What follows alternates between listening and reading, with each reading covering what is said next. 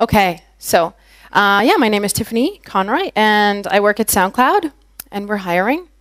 I feel obligated to say that because I spent a lot of time. I spent a lot of time working on presentations during work hours, and they are fine with that, just for the record.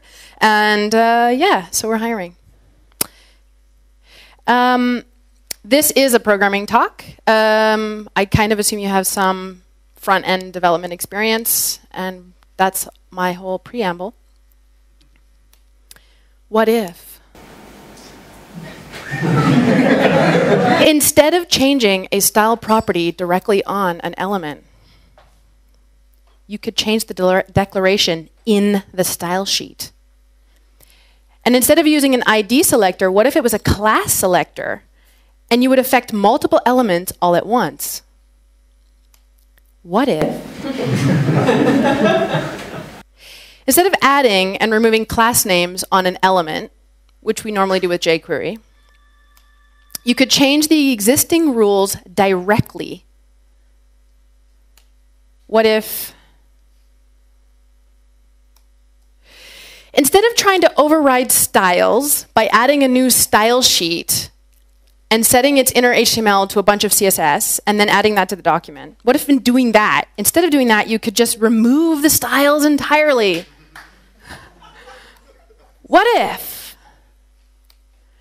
Instead of using class names to define a changeable theme and setting the class name on the body, you could enable and disable whole sets of style sheets.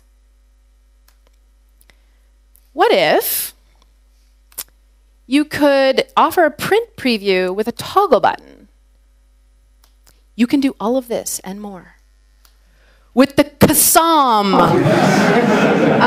the CSSOM, the CSSOM. I have no idea how to pronounce this. I think it's CSSOM. That's what I say.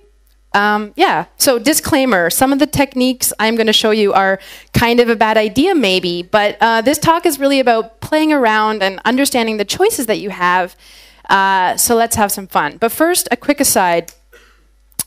What is the CSSOM? Okay, so the CSSOM is a name for a whole collection of methods and properties, i.e. programming interfaces in the browser, that you already can use in most browsers, plus a few extra ones that are not really implemented everywhere. A few of the things in the so-called CSSOM have been around for a really long time, and you already know them really well. So for example, the style declaration interface, which you can access on every HTML element via the style attribute. And this interface you've probably used, and it allows you to set properties. It allows you to see what style properties have been set on the element and allows you to set them on the element level. So earlier when I showed element.style.width equals something, that's using this. And this is part of CSSOM. You may have also used the getComputedStyle method, which is an extension of the window interface. Normally we don't write window dot, we just assume it's there. And we use it like this. You pass it an element, and you get back the computed style on that element, which is not just the styles that are defined specifically on it, but all the inherited ones. Somewhat more useful, somewhat more complicated. But there's one you might not have seen, and it's the style sheet list interface, which is defined as an extension of the DOM interface, and it's called style sheets. And it's a list of all of the style sheets that are in the document in some order. The order that's defined in the specification is not exactly what you would expect. I can go into the details later, but I won't, except in person. Anyway, so this lists all the style sheets, whether they were included as a link element or as a style element. So here's an example of what I mean. So this is Chrome, and I typed document.stylesheets, and it gave me back the style sheet list, and I expanded it, and there's 3 items in this document, and they're ordered there, 0 to 1, 2. There's 3 of them.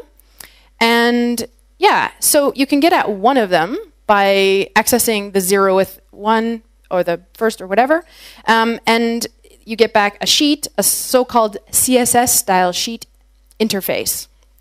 So let's look at what the CSSOM spec says about this interface. So let me walk you through this. This is the part of the specification, and the blue part defines the interface called style sheet, which a CSS style sheet is.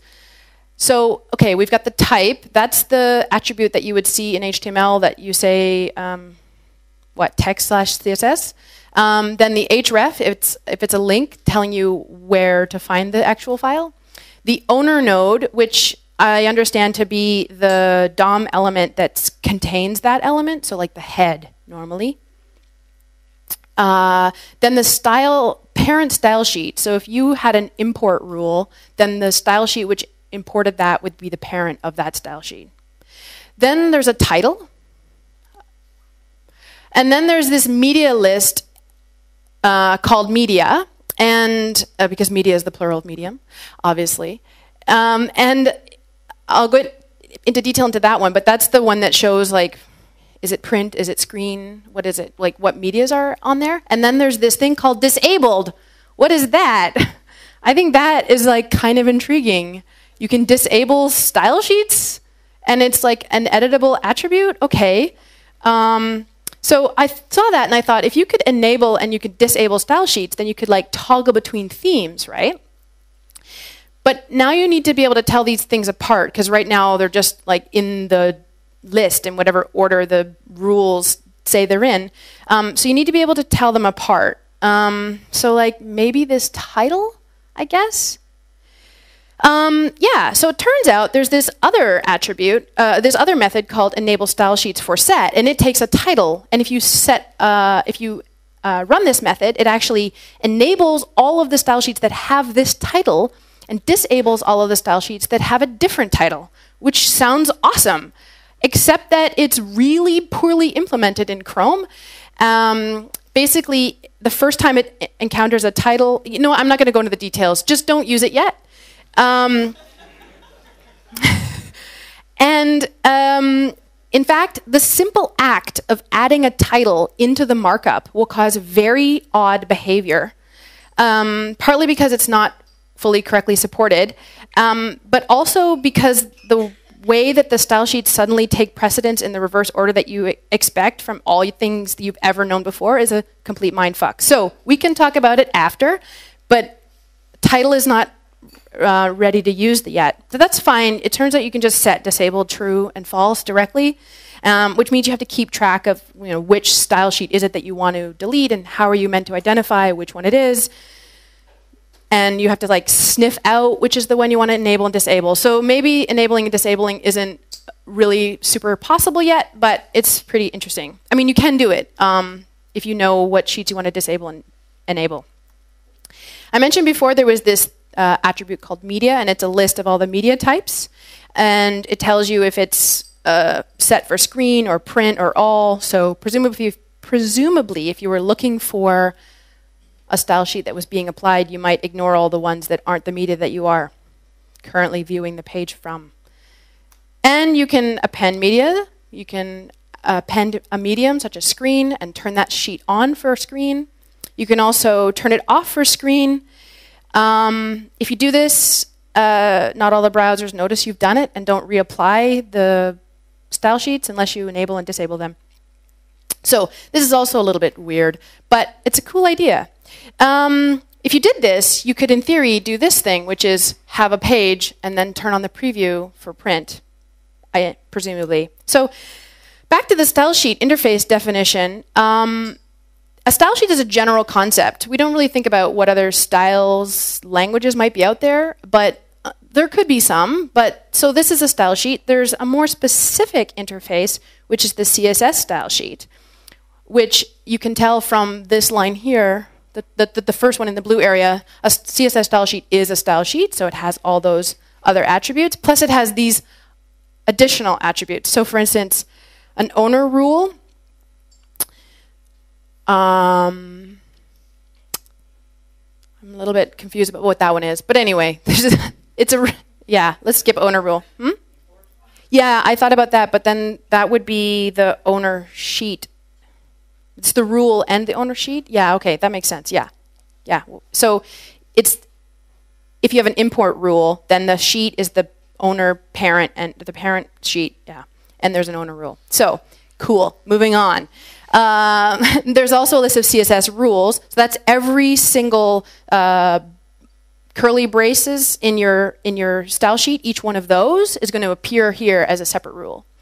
Then you can, what's interesting about each one of those rules is you can access a single one, and it also has a style declaration interface, just like an element has a style declaration interface, and it works the same way, but it's the description of the actual rule set. So you can just edit rules directly, which means we can do this thing by setting the width on the rule itself. And so suddenly we've changed what that rule means, and it changes what it means for all elements that have that selector text. So back to the CSS style sheet interface definition. We also have these last two, which is insert rule and delete rule. Those also I find really intriguing. I love the idea of like taking CSS and actually changing it instead of just adding to it, which is what we sort of normally do. So what about these two? So the way it works is you need to know the index of the rule, and that gives you the problem of knowing which of the rules do you want to delete. So luckily, every rule has the selector text, and you could look at the selector text and you could see that the selector text, for instance, has .box. Anyway, CSSOM. It has like all these crazy and kind of hard to use interfaces that are like kind of poorly implemented, but I think they're sort of exciting, and any or all of them might be a totally bad idea. So I really think that you should dive into this and form your own opinions. And the document is being written for us and for browser implementers, and we should probably look at it and play with it and give some feedback. So, questions and discussion. Yes? Yeah, I think I've been working with that a long time ago, that I can't remember actually what I did with that. But it's pretty old, isn't it? Yeah, so he said that he worked with it a really long time ago. It is really old. There's a editor's draft, which is like, it was changed a few days ago, and then there's a working draft, which is from 2011, and then all of these are meant to be a replacement for something which has the very sexy name of DOM Level 2 Style, and it has two separate documents, specifications, and this is meant to combine them and put all the CSS stuff in one document. But a lot of this stuff already exists in specifications, and only some of it is new. It's just the code that all the web inspectors are using to apply the rules. Oh, okay. So apparently all the browsers are using this to actually apply these rules. It should be there since the web inspector got into Safari or Chrome. Yeah, the title thing is really crazy though. Chrome handles it quite poorly. If you have, yeah, we can get. I'm not going to talk about it. We can get into details later. But maybe it wasn't defined as clear as it is. Yeah, and so the idea, the actual description of the CSSOM is that it's meant to be bringing all these things into one place and really formally describing things which already exist, plus adding a few other things, as they like to do. Any other questions? Yes? You mentioned twice that most users for this are probably a bad idea, and I was wondering whether you see any kind of legitimate usage. Like maintenance nightmare. So I think that we have a lot of established patterns of the way we do things, and what I think is useful is to think about, is there an opportunity to use these things, and what would the difference be? For instance, if I'm going to load a style sheet only to disable it, that seems sort of inefficient. Which is more performant, changing the class or changing the rule itself? I don't know.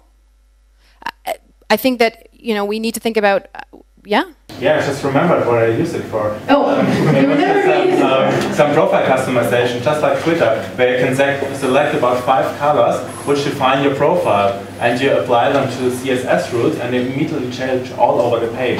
Yeah. And it's extremely useful for that case. So every kind of customization or if you have an application that goes to design, maybe you have an application which designs your slides, and you can use the CSS classes for that. Yeah. So customizing themes, and the fact that previously it was this and in the future it is that, actually changing the styles directly kind of makes sense. Changing them and then changing them back is kind of tricky. And also creating rules out of thin air isn't possible. You have to create like a placeholder rule and then change the selector text and then change which attributes it has, and that seems rather clumsy. There's no like the style sheet has to exist in the DOM in order to attach anything to it or expect the interface to work. Unlike, for instance, you can create a DOM element and it has all the different things that you would expect, and then you can just shove it in the DOM when you're done. But you can't create a style sheet and then put it in the DOM. It doesn't exist as a style sheet until you put it in the DOM. Yes? So with the coming of CSS variables, would it be possible to make CSS programmable through this? I haven't dug into that, but if you do this, you'll find other articles about this, and there's an article by Tab Atkins. Is that his name? Yeah, never said it out loud. And he talks about CSSOM, CSSOM, and variables in the same article, and I was like blowing through it, and I'm not really sure if he puts the two together at all, but look into it, I guess. As far as I know, the IE8 and IE9 scripts on Google Code that are backwards make old IE versions forward compatible with newer CSS declarations. They use this interface, and you can use it in production. They're really helpful. Not 100% the same way in CSS, but it's better. And for Internet Explorer, it seems to work. If you can find the rules that you want to change, the style declaration interface seems pretty mature and seems to work fine. It's just, how do you find these things? That's the part that seems expensive to do. I don't know. Yeah. Okay. I think that's everything.